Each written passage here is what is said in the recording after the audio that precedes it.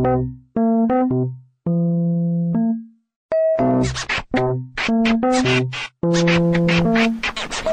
and welcome to another product review on SillyReviews.com.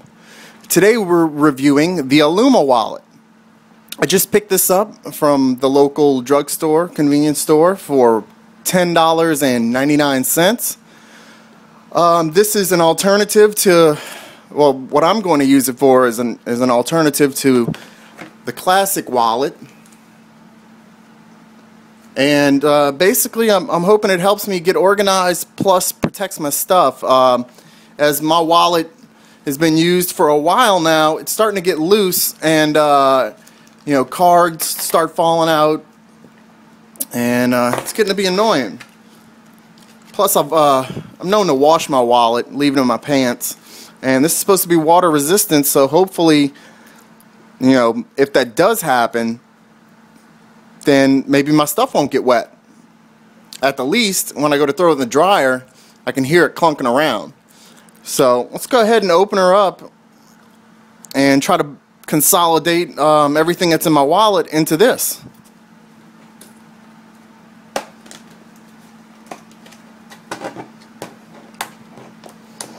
Alright, it's got that packaging that's incredibly difficult to open. So now I need to grab some scissors.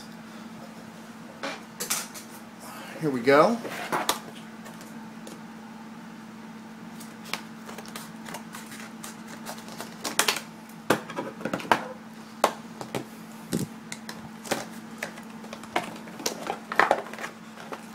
Let's pop it out of here. And first I'm going to compare it because it's not going to get bigger no matter how much stuff I put in it. So I'm going to go ahead and compare it to my wallet size-wise. Let's see. It's about, it's thinner. It's definitely thinner. And about the same width, maybe a couple centimeters, millimeters smaller.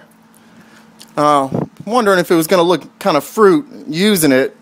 I mean, it doesn't look too girly. Doesn't look like a girl's coin purse thing or whatever. So I think I'll be able to get by. Might even get it customized. Feels like maybe I can get something engraved on it. Maybe that's pretty cool. So let's put some stuff in it and see how it works.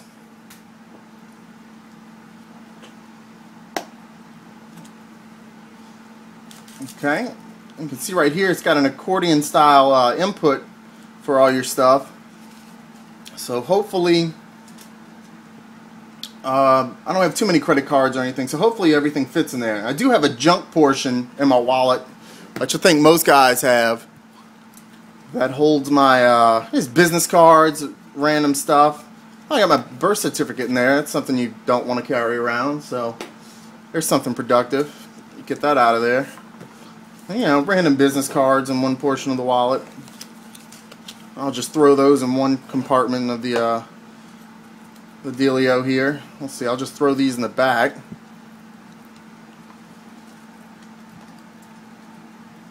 Okay, those fit. And what is this that came with it? A free song download. Karishma, Glow in the Dark. It's got a Facebook page, download code. Yeah, I won't be fooling with that. Alright, so next let's go with the most important. And let's go ahead and put my license and my ID in here.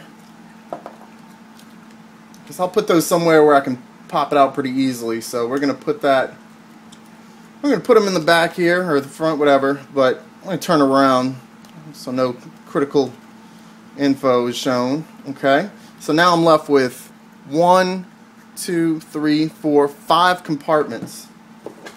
Now, let's see, we've got 1, 2, 3, 4. I've got a total of 4 credit and debit cards.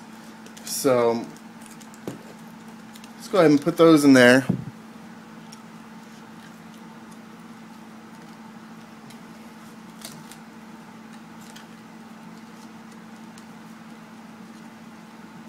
Okay, those fit, and I have 1 slot left. Let's see, car insurance. My last slot's going to have to be for my money, which I don't have much of. Let's throw my car insurance behind my license and ID. Okay, so that fits. And with the last compartment, let's take this little bit of money that I have. Got $1, $2, $3 and an ATM receipt. A Walmart receipt, might need that if I need to bring something back. Okay, so $3. Big 3. Let's see if that'll fit in here.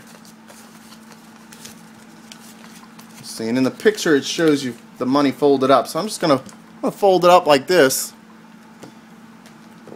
And stick that money right in here, and that fits. And let's see, what else do I have in my wallet? Oop. Got another car insurance card. Maybe this is an old one. 9/25/12. Now my other one's old. What's this one say? 3/25/12. Okay, so throw that one out. Throw this one in. And another little junk item. Throw that in here. Okay, so as you can tell, everything does fit that I have. And if I had more credit cards, debit cards, gift cards, whatever, you know, I could fill up these little slots with a couple at a time. There's definitely room. Well, let's see if it closes. Whew, it's a lot of pressure once you get right here to close it. So what I'm worried about now is this plastic hinge. How well is that going to hold up? We'll have to see. I guess time will tell. But let's see if it'll close. Okay, it's closed. There's a rubber seal. Well, that's plastic. Hold on a second. Let's open this back up. Oh, the water resistance is the gasket is not rubber. It's a firm plastic, so I don't know how much protection that's going to give. There is a groove inside of here that goes into an opening. I get how it works. Water resistant, yeah, it makes sense. Close it up. Let's open and close it a few times, see if it breaks or anything. Right. The seal on it could be better. And this is to be expected, I guess. You know, anything as seen on TV. But I don't know if this camera is going to be able to focus in on here. But you can see there's some spacing. So, pretty good. This is heavier than my wallet. It's not ridiculous. It's not as heavy as my phone. So, that'll do.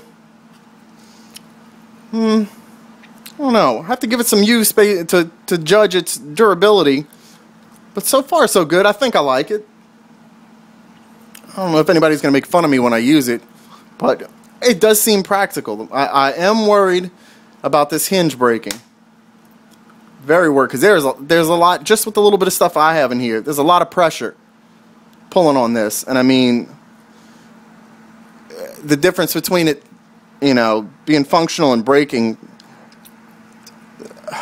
it's not a big line to cross. It looks like that's probably going to happen one day, and you'll see an update from me with this thing freaking broken. But until then, I'm going to go ahead and give it 2 thumbs up because this is doing exactly what I thought it would do. You watch this review on sillyreviews.com.